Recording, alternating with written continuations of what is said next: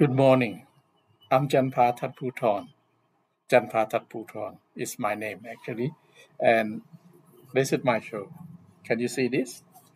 English in the garden. The name of my show, English in the garden. This morning, as you can see behind me, I'm in my library. The garden is just over there. Uh, Maybe next time I can show you my beautiful garden. Anyway, I'm Janpha Thadphoothon. I'm an English language teacher.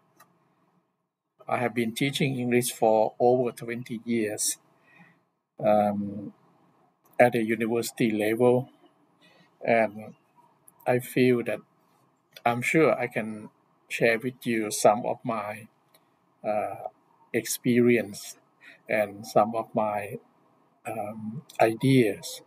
Maybe they are useful for you. And usually, I will actually talk to you. You may be a person who is learning English at a school or at a university level, or you can be anybody, anyone who is uh, learning to speak and to read the English language at all. So this is the show for you. If you like my show, this is a bit of advertisement. If you like my show, you're welcome to subscribe to my channel, Janpha channel, and you will have access to over 1,000 videos I have created through this YouTube channel. And I would like to say thank you to YouTube. I would not have the opportunity if it were not for the accessibility or the generosity of Google and YouTube. So I would like to thank you, my sponsors. So this morning, this is the 4th of February 2023.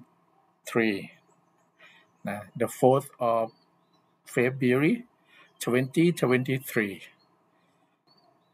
And the question I would like to, the topic for today that I would like to talk a little bit more is about the question of who, not the World Health Organization, but the question of who when it comes to learning and practicing the English language. The first law or the first principle in learning anything is practicing. So the more you practice, the better for your learning. So, but who should you talk to? When you talk to people, one way to learn is to talk to people. So, who should we talk to? Well, normally you can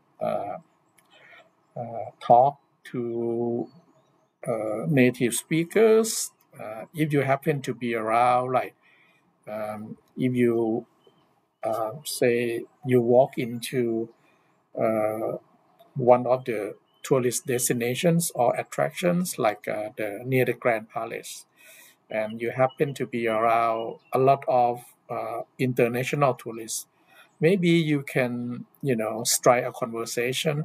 I'm sure most international visitors to Thailand would love to have a chat with the locals. So you can actually be very welcoming, what we call welcoming host, right? So you can actually enjoy talking with international visitors. Another idea is to actually talk to people that you can have access to on the internet. But you have to be really careful when you have a chat either through the text or through the video chat with other people, because uh, sometimes it is not safe. So you have to be really careful. And the third way of talking to people is actually talking to a machine. You can actually talk to a chatbot. There are many chatbots that can actually converse with you in the English language. One example is English X. You can chat with a chatbot. That's, I mean, it's not the best compared with chatting with human beings, but it is better than chatting with no one. Okay, so you can actually talk to foreign visitors. You can talk to your online friends. You have to be careful. You can talk to you know machines like chatbots that can actually uh, uh, help you to practice the language.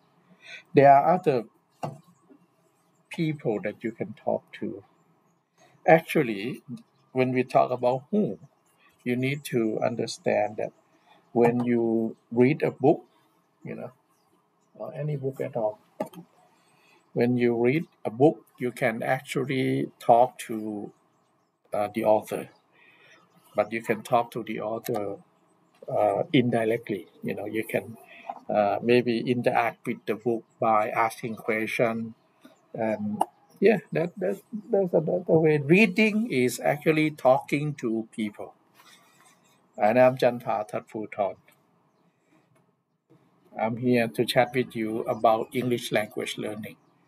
And if you like my show, don't forget to subscribe to my channel, Janpha channel, English in the Garden. Talk to you later. See you in my next video.